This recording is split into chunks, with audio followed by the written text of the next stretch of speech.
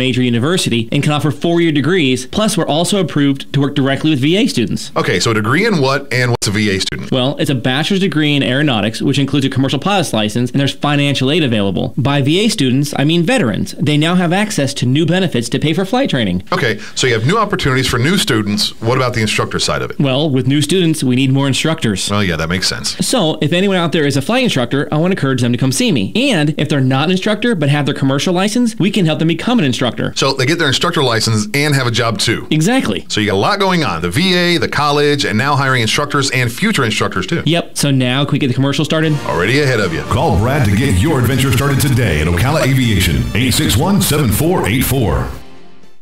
Ocala's information station, 1370 WOCA. Ocala.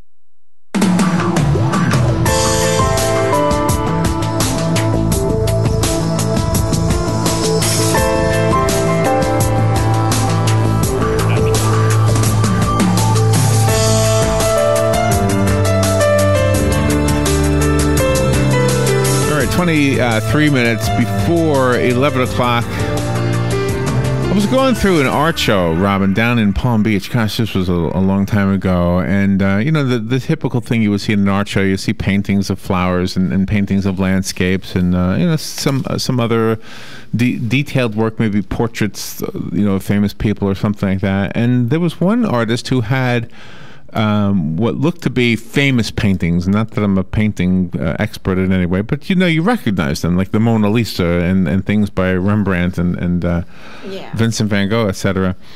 And he didn't consider them forgeries. He considered them, I think he said replicas or something like that. And I thought, wow, is that something you can do? Is that legal? Are you allowed to do that? Doesn't John Travolta have a movie out called Forge or something like Forgery? Something like that. I don't know the name. Noah Charney is on the phone, and where is he? Overseas, Robin? Yes. He is a professor. He's an author of fiction and nonfiction. He specializes in the fields of art, history, and art crime. I wonder if the guy I saw in Palm Beach was criminal. He's the founder and president of the Association for Research into Crimes Against Art. He appeared on the BBC, ITV, CNBC, MSNBC, and he's been featured in a bunch of publications, including the New York Times Magazine, Elle Pace, how you say it, Pay? Vogue, Vanity Fair, Playboy, my favorite, Elle, and Tatler. His book is called The Art of Forgery, The Minds, Motives, and Methods of Master Forgers. It's a very, very fascinating book. Noah Charney. Good morning, Noah. Hey, thanks for having me, guys. Where are you? Where are you calling from? Believe it or not, I live in Slovenia. I bet I'm your first guest from Slovenia. Is that right? I think you are. Yeah. Thank you for calling in. I got to look up Slovenia now. I'm not even sure where it is. Where is Slovenia? Yeah, frantically Google it, yeah. It's in Central Europe. If you can imagine where Venice is, it's just a little bit to the right and just south of Vienna. Oh, okay. That sort of gives me an idea. Wow, and you speak so perfect English. I mean, are you from America? Where are you from? Yeah, I'm from the exotic city of New Haven, Connecticut, but I'm married a Slovene, and so I wound up settling down over here, and I teach here and I teach in Rome, so I'm an expat, but first, let's see, 18 years of life all in the U.S., so that's why I do speak quite good English. So let me ask you about this topic. If I create a painting of an already existing painting, but I never tell anybody it is that painting, am I breaking the law? No, I'll have no need to arrest you, Larry. That's perfectly legal. And in fact, that's the way that the majority of artists have always learned how to work. Artists throughout history, and even today, usually work in a studio system where there'll be a master, a famous artist, whether it's Rubens or Rembrandt or these days Jeff Koons or Damien Hirst, and they have a big team of people working with them who are apprentices or assistants who are paid to help put together the works of art that they design and oversee. And so the ability to copy the style of the person you're working with, so that when, for instance, if you're working with Rubens and you want to work in his studio, you have to be able to replicate his style so that a viewer would have trouble distinguishing his hand from yours in one of his paintings. And all the works that come out of the studio are going to be officially by Rubens, but depending on how much you pay, master might actually interact with the work and paint it himself a relative percentage of the time. So, for example, famous artists would often paint faces and hands, which are considered the most difficult. They would design and supervise the work, but they would be very unlikely to paint backgrounds, still life, architectural features. So it's a bit of a game for art historians to go through a museum and see works of art and try to determine how much of it the master actually painted. And that's all on the legal side of things. Oh, wow. And that's got to be because it was just a way to be more productive, I'm guessing. Is that accurate? It was a practicality thing? Yeah, there are two sides to it. One is that's simply how you learn. You learn by copying the style of others, by imitation, and also for practical purposes, the person whose name is on the product is the famous artist or the master. And the people working for him have to be able to synthesize what they're doing so it still looks like the cohesive work of a master. And so an example might be if you're building, a house, and you have to work on the plans of the architect. And if you were to go and make the bedroom in a totally different style from the rest of the house, it wouldn't work well. And you're in the employ of the architect or the contractor, and your job is to make it match what their vision is. Okay. And that's the way that the studio system worked for centuries. But even today, for example, people get all upset because they say, oh, Jeff Koons and Damien Hirst, who are the artists who have made more money than any other artist in history, they rarely ever actually touch the works that they're creating. They design and supervise them, but they aren't actually making them by hand, and people get very upset about this. But in fact, it's keeping with centuries-old tradition of artist studios. So then what happens when the apprentice artist tries to go out on his or her own and make their own name? Is that style going to greatly influence their own unique style? That's a super question, and the answer is absolutely. That's sort of the legacy of artists in the traditional studio system. It would be it's a feather in your cap if your apprentices go out and are successful thanks to your training and have some element of your style that they bring with them. And there's famous examples in the history of art where the apprentices outdo the masters. Like there's a very famous sculptor who also painted named Andrea del Verrocchio in 15th century Florence, and he painted a picture of John the Baptist baptizing Jesus. And there was one figure in the background that is much, much better than all the others, and that figure was painted by his apprentice, who was a young boy named Leonardo da Vinci. Oh. And the story is that when Verrocchio saw how much better this one figure in the painting was by his apprentice than his work, he said, I better stick to sculpture because my apprentice has already outdone me. Oh, wow. You know, this weekend we watched a film made in France, I guess, called Amélie. Yes. And in Amélie, I don't know how old this movie is, but it had subtitles, so you had to read the whole thing. But she's there's a guy who's got bones of glass, so he has to be a painter. And he's copying, what's he copying, a Rembrandt or something? Yeah, Renoir. A Renoir. Yeah. It's called Luncheon on the Boat, I think it was. Yeah. A few different people. And there was one girl drinking from a glass that he couldn't quite get. And I don't know that I understood why he couldn't get her when he was so good with everything else, but don't know if it has anything to do with anything. It does. It has to do with the whole story. the theme of copying art. Now, the theme of copying art is that you find it everywhere. It pops up in pop culture all the time. And one of the things that I learned in the process of researching this book, which is an illustrated history of forgery, mostly to do with art, but also other aspects of cultural history, literature, political documents, even forging rare wine. There's a theme throughout that the forgers become these sort of folk heroes. And it's interesting the way the media depicts them because they're really not hurting anybody in the traditional sense. There's one quote I have in there that art forgery is the friendliest way to commit economic fraud. And the people in it, the people who are these forgers, are really larger-than-life characters. And they're the sort of people you read about and you actually kind of want to hang out with rather than recoiling in horror at these criminal, no-goodniks.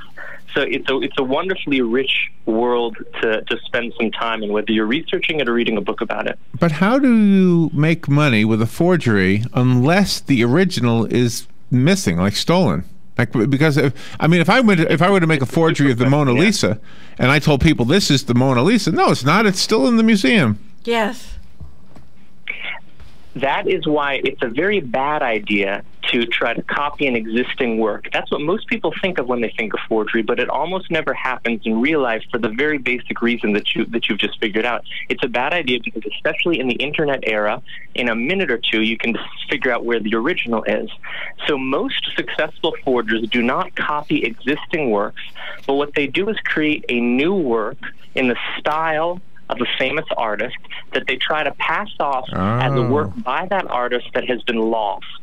And you may or may not know this. This often surprises people. For most of the pre-modern artists, like all the big Renaissance names, we know about many more works that they created than actually survive today.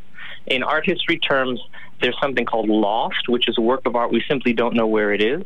It might have been destroyed, it might have been stolen, it might be missing, we might have simply mislated. And then there's extant, which is a term that means we do know where it is. And for many of the old masters like Leonardo, Raphael, Michelangelo, we know of much more than we actually can point our finger to, which means that for some of these artists, as much as 2/3 of all the works we know they created are lost. And the clever forgers try to create a work that matches the description of a known lost work by a famous artist. Well, don't they have a problem though with the replicating the paints themselves though, because their manufacture is so different these days? Yeah, it's very difficult to do, and actually paints were not manufactured until the 19th century. You couldn't buy paint in tube. You had to buy pigment and grind it yourself and mix it with egg yolks as a binder, which would make it stick to the canvas. Oh, wow. And it's very complicated, and some of the best forgers take the time to mimic the chemical composition of paints. So what percentage of which pigments were ground together to match the purple used by Titian, these sort of levels of specificity.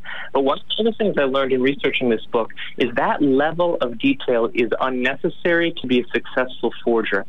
Most of the forgers, and I look at over 60 in the book, were successful because of the confidence trick, the story behind the work, rather than the object itself, which if you looked at in a vacuum, you'd sort of think, wait a second, why would this fool anybody?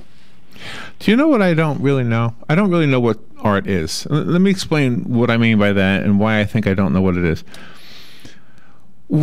If I were to go to a museum and I were to see something by Norman Rockwell, for example, I would say, gosh, this guy was really good. And somebody else will say, and I've heard this, no, he was a good illustrator, not a good artist. Yeah. And I was like, well, okay, Yeah. well, I guess I don't know what art is. And then the museum will have a Charles Schulz display. Charles Schulz, the cartoonist. Yes. And there's Charlie Brown all over the place. Wow, this is a great artist. And you know, the same thing happened. We had the museum people in the studio one time, and just the day before, we had Peter Max on. You know who Peter Max is? The pop artist from the 60s or something. Anyway, so I asked him, I asked the guy from the museum, would you ever have a Peter Max, exhibit? Oh gosh, no, not Peter Max. Yeah. So what is it? I mean, what makes a painting art as opposed to just an illustration? I don't understand.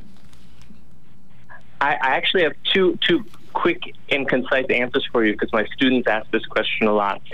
For the purposes of what we study, art are objects created with the intent that they are works of art. So part of it is the intention of the creator. If it's like a shoe that is manufactured in a factory, the creator isn't trying to create something that has artistic value and is trying to be a piece of their soul in some sort of social commentary. It's just a shoe.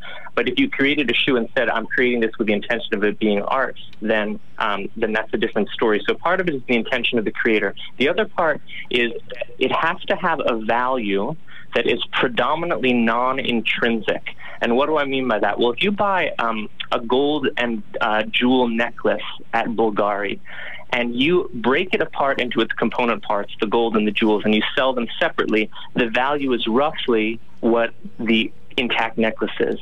But if that necklace was owned by Marilyn Monroe, all of a sudden its value is much, much higher for non-intrinsic reasons because of its cultural importance or historical importance or the story behind it.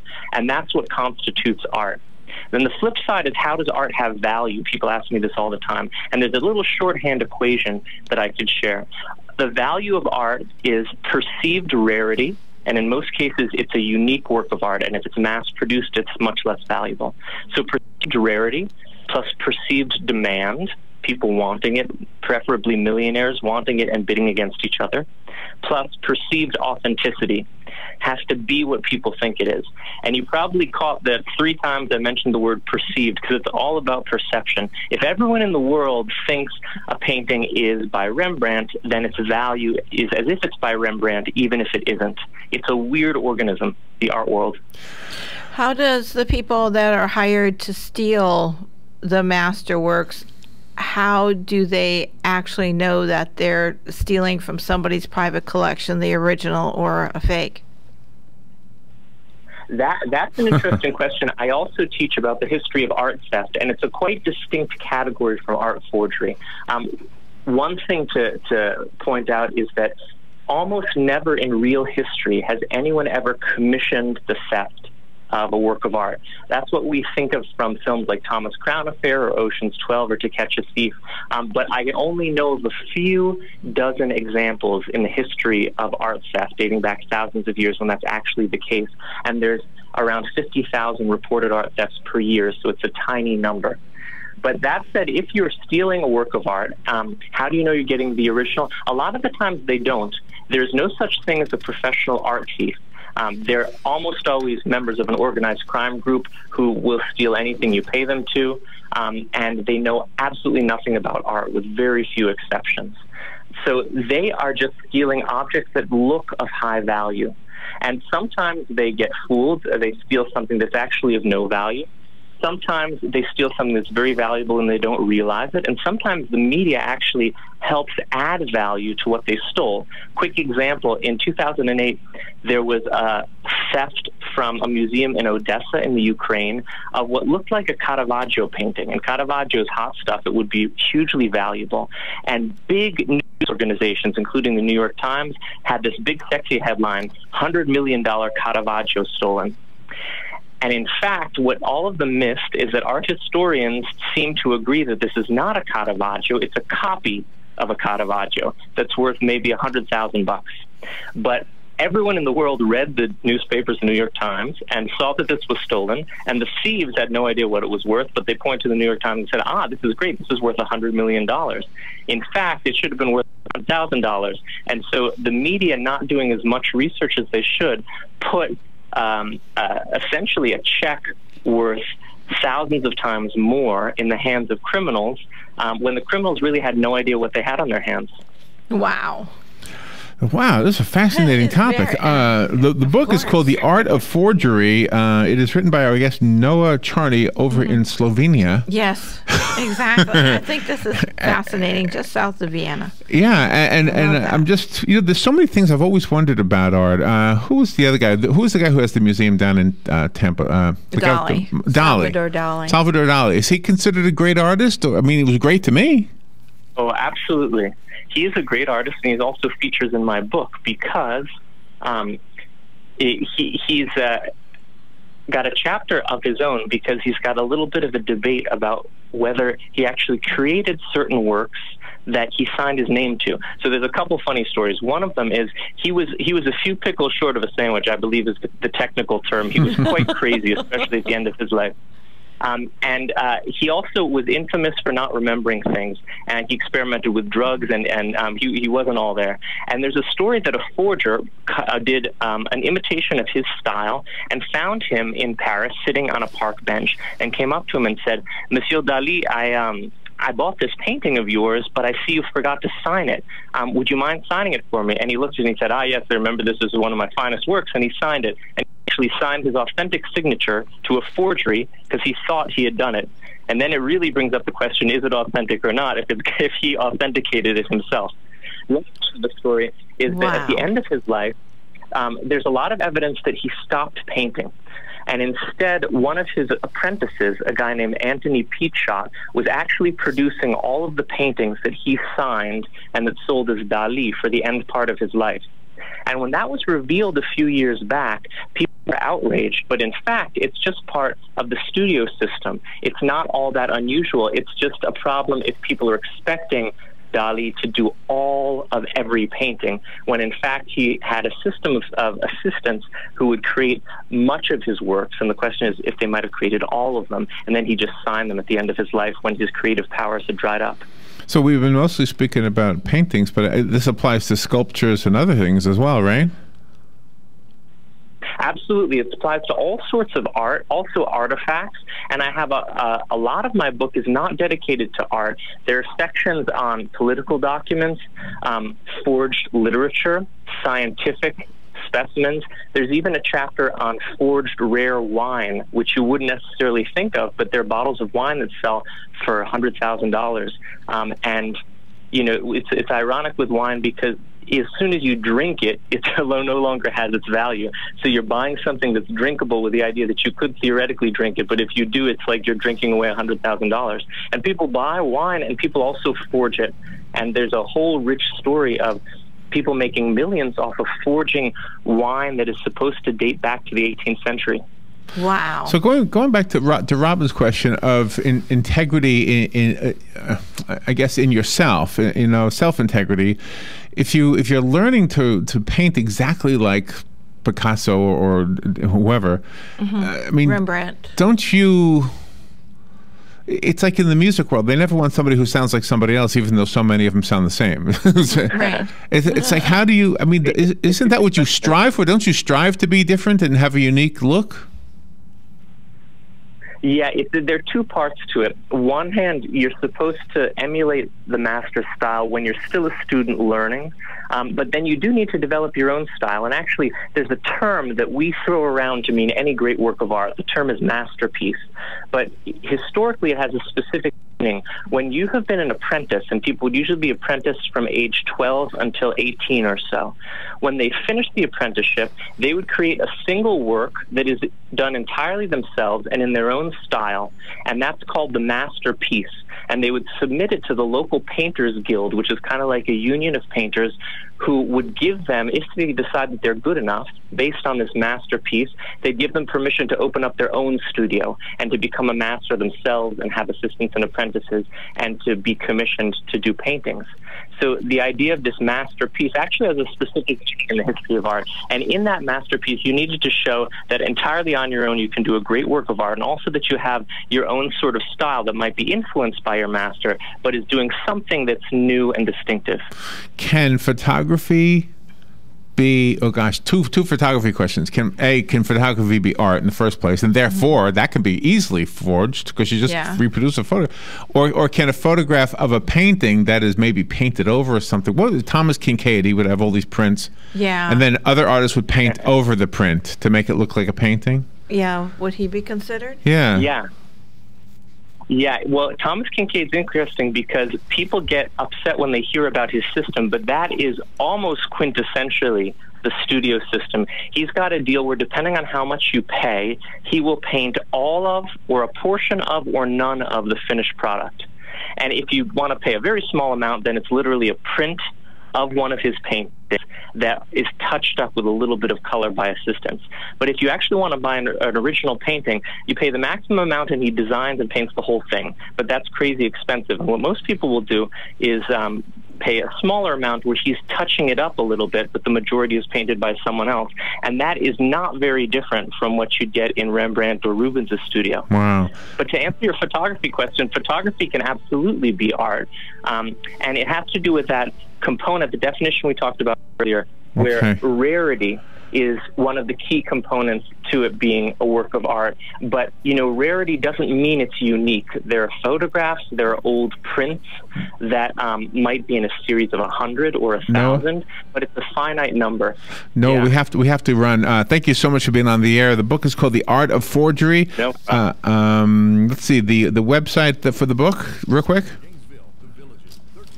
You could just go to www.noahcharney.com and you'll be able to find it. Thanks so much for having me, guys. Thank you, Noah. Fox News Radio, I'm Karen McHugh. Today, the Senate tries to take away federal funding of Planned Parenthood. The Republican-controlled Senate will take a procedural vote today on legislation to take taxpayer dollars away from Planned Parenthood. The move comes after undercover videos